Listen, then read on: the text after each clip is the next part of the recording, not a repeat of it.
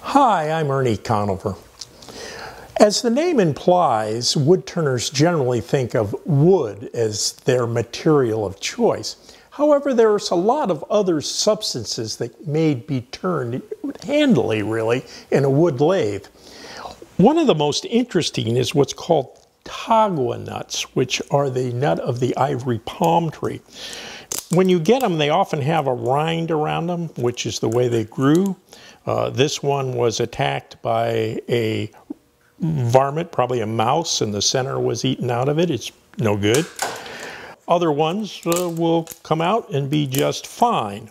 They range in size from the size of a walnut to a hen's egg. The nice thing about them is that once turned, they're indistinguishable from ivory. You'll always find a little dot here, which is where the nut was attached and gained its nutrients during the growing process. They grow in a burr, which is a collection of about 50 to 75 nuts. And our first job is to really sand a little flat spot opposite the attachment point so that we can turn a small bowl or vessel out of this. I've mounted a glue block on a faceplate and turned it to a little pedestal about the size of a dime. And with my disc sander, I've sanded a like flat spot on the Tagua nut. And by using my tailstock, I can kind of figure out where I'm going to maximize the yield out of this nut.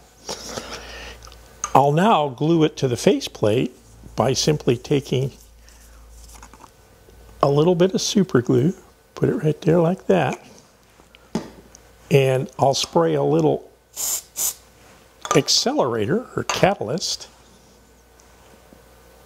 and just bring those two together. Okay, our super glue is dry now. It seems to be well attached.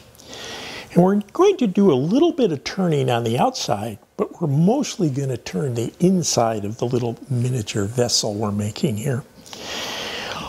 Tagua nuts, about 95% of them will have a bit of a void in the middle of it, a fissure. A few do not have any at all, but most do. So we are going to just go down in here and sort of find the fissure, turn that away, get something that has a nice shape, and then turn the outside to match that shape. You can turn Tagua with spindle turning tools. They have to be very sharp. It loves scraping. So most of the final work you do on this will be with scrapers.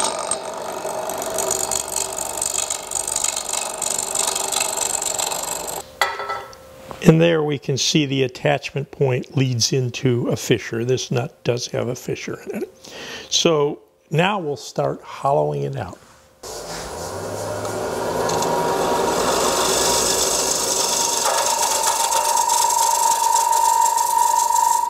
Okay, now that I have this started, I can save an awful lot of time and effort by coming in here with a drill.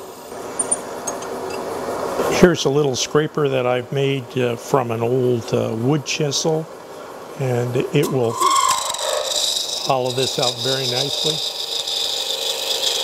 You want to take very light cuts there. I lost my chucking. Not a big deal. I'll just rechuck it.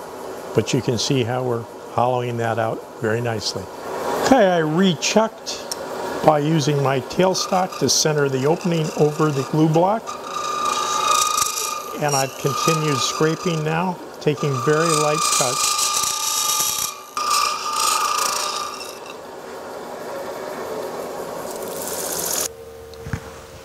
Okay, we've now got a nice inside turned, and we'll now turn the outside to match it. Okay, now we're going to use our spindle gouge to shape the outside of this, taking very light cuts. See that nice ivory color coming up?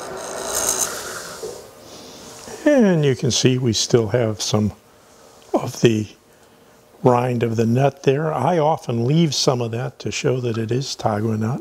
Can make the turning more interesting.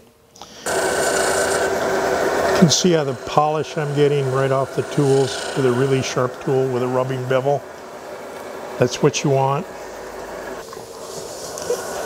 Okay, we're going to now sand this very lightly with some 320 grit sandpaper and go to 400 if you want to.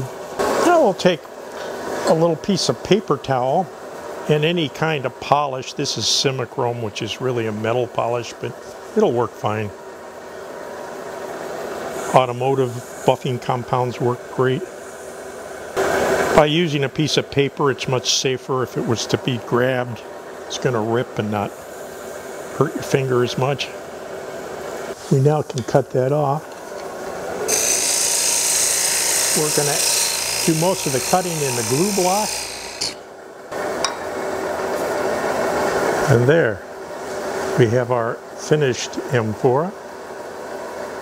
A second great way to chuck this is to find the attachment point and put that against a 4-jaw chuck with a set of tower jaws. And then sort of play around here until you find what you think's the best centering. That looks pretty good right there. I'm putting up a fair amount of tailstock pressure. I simply take a square nose scraper here, scrape a nice little tenon, and grab that in the 4-jaw chuck just like that. We've got a very secure hold. We can do anything we want to it now. I very much encourage you to buy some ivory nuts. You can get them from a variety of sources. You can find them on Amazon, about $1 a nut. But buy a few and go nuts with some ivory nut turning.